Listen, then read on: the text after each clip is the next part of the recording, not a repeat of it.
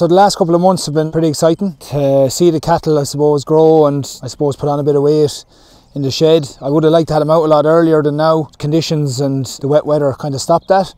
So they're out now on grass. In this particular field here, I'm going to close this off in probably 3 weeks. It would have been usually closed off at this stage, but just with the weather, so I let them graze down whatever's in here now. Close it off, I'll give it slurry and fertiliser. And half of this field here will be silage ground. Another half will be kept on for grazing for the rest of the year. So I'm looking forward now to seeing how the cattle do out here.